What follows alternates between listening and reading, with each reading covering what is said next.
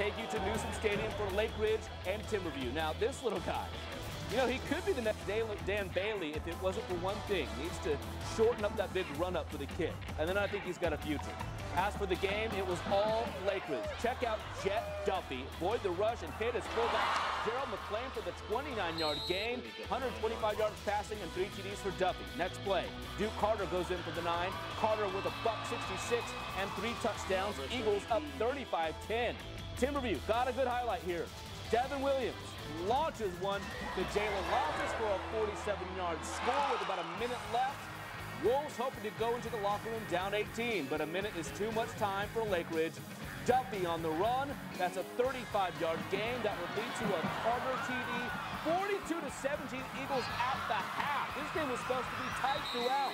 Third quarter, Williams deep in his own end, and Bryson Jackson knocks the ball loose. Will it be a scoop and score? Pick it up, young man. Get in there. Oh, he goes down to the 4. However, the Jet was on the runway, 152 yards rushing and 3 TDs for Duffy. Lake Ridge is the truth. They go to 6-0 with the 49-24